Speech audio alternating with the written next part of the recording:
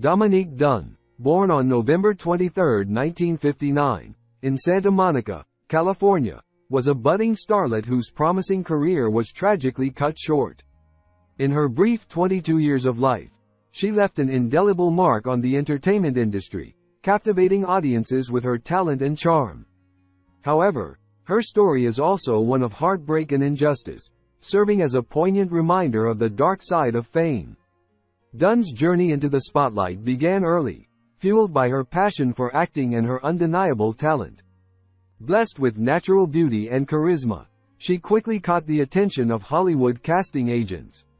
Her breakout role came in 1982 when she was cast as the eldest daughter in the iconic horror film, Poltergeist. The film was a massive success, catapulting Dunne to fame virtually overnight and solidifying her status as a rising star. Despite her burgeoning career, Dunne remained humble and grounded, never allowing her newfound fame to overshadow her love for the craft.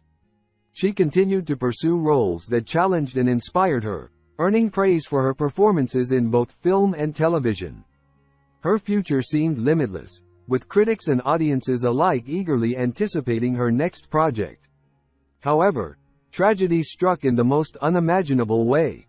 In October 1982, just months after the release of Poltergeist, Dunne's life was cut short in a senseless act of violence.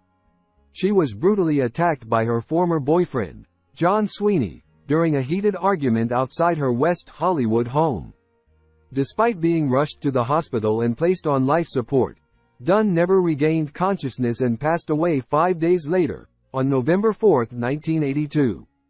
The news of Dunne's untimely death sent shockwaves through Hollywood and beyond, leaving her family, friends, and fans devastated. The senseless nature of her murder served as a harsh reminder of the dangers lurking beneath the glitz and glamour of the entertainment industry. In the wake of her passing, her loved ones mourned not only the loss of a talented actress but also the loss of a kind-hearted soul with endless potential. Despite the tragic end to her life, Dunne's legacy endures, serving as a poignant reminder of the importance of cherishing every